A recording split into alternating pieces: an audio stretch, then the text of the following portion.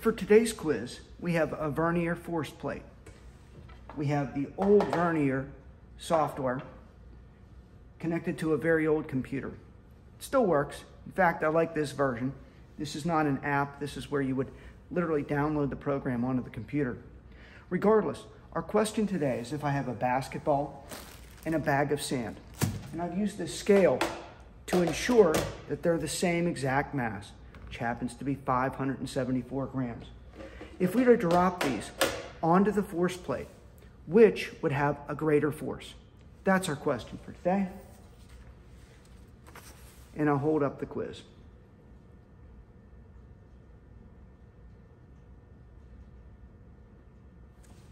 As always, mark out your answer as completely as you can, and then list how confident you are in your answer.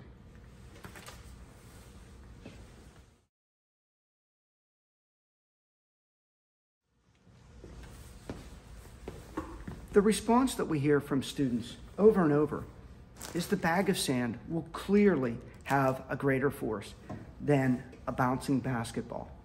And they feel that because they've heard these expressions like, oh, you hit the ground like a bag of wet cement or a bag of sand or something like that. And a basketball, they'll often say, look, it's light and it's gonna bounce back up and literally just kind of float up into the air. So that's the most typical response that we get. However, some students will say, well, if you're dropping these from the same height and they have the same exact mass, the force should be the same. And those are the two responses that we get over and over.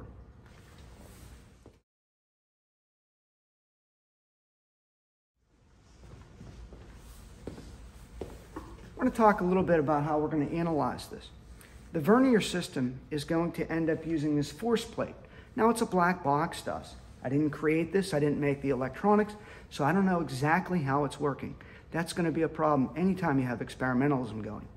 In this case, when the ball is hitting onto the force plate, we must ensure that that force plate is going to record the maximum force. And you might think, well, that's what it's designed for, but not so fast. Whenever I hooked up this sensor into the vernier system, there is a digital and then there is an analog channel. This went into the analog channel. That does not mean it's continuous though. And I'm going to show you this. I'm going to drop this basketball several times onto this force plate. And we'll set the vernier system to collect, we'll say 10 times a second. And that sounds like a lot, but you're going to see a major problem here. And I might as well explain it first. When this is hitting into the plate, it's going to happen, very quickly. If we sample right before or right after when it has its maximum impact, we can miss it altogether. And I'll show you how inconsistent this is. If we set our sample ratio or sample rate too low, then I'll increase it. Give me a second.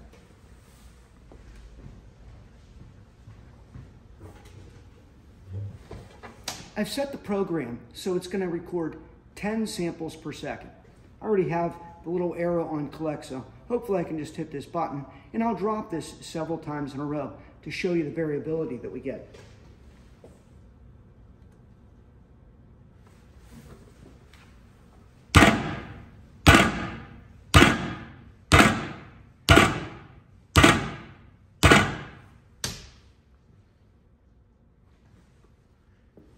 You can see on this graph that we missed the hit most of the time.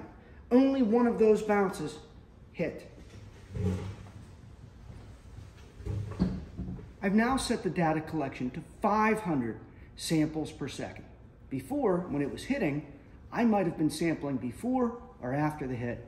Hopefully at 500 samples per second, we'll be able to get the maximum hit.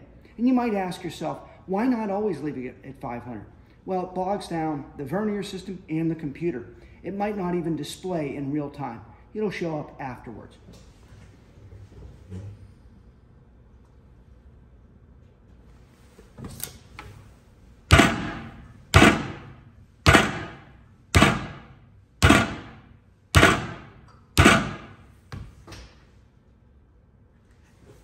As you can see, we captured most of the hits, and they're fairly consistent. Now we're ready to actually drop our bag of sand and compare that with our basketball.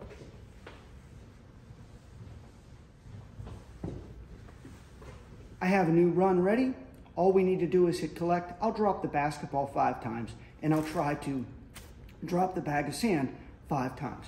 I have a little bar to let me know that I'm always dropping from the same height each time.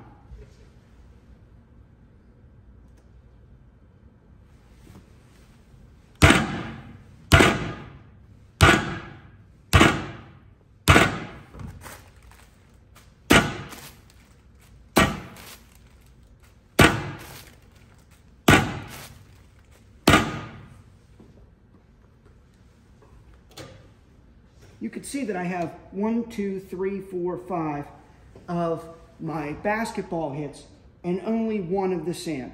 I'm going to redo this and make sure that this is not a fluke with the sand. But right away you can see the sand is going to have much less force.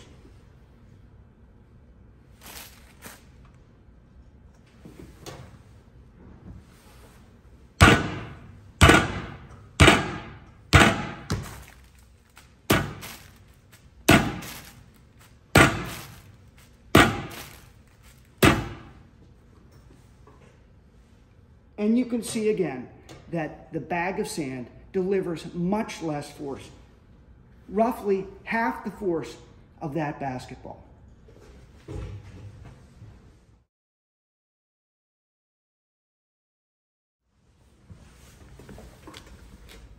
I've zoomed in and auto-scaled my data. While it's not perfect, you could see I have 3 hits from the bag of sand. It's still not perfect. You could see that there's a little bit of variation there. I would like to crank it up to 1,000 samples per second, but that's really the limit of what this vernier system can do. It has a hard time and sometimes locks up. But if you replicate this over and over, the general trend that you find is the basketball delivers much more force than the bag of sand. Why is this? Well, first of all, when the bag of sand is dropping and the masses are the same, so that's not a variable, they're both being dropped at the same height, from the same height, and they should end up hitting at the same velocity.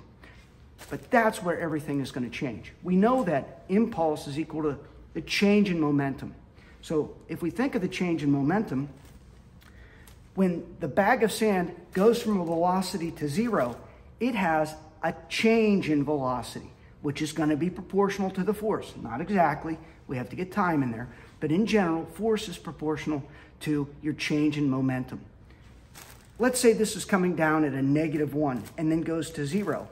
You have a difference of 1, where the basketball, when it comes down and it's going to change its velocity to 0, that would also be a change in velocity of -1. However, it is bouncing back up. So if it goes from -1 to 0 back to +1, -1 to 0 to +1 is nearly twice the difference in the change in velocity as the sand.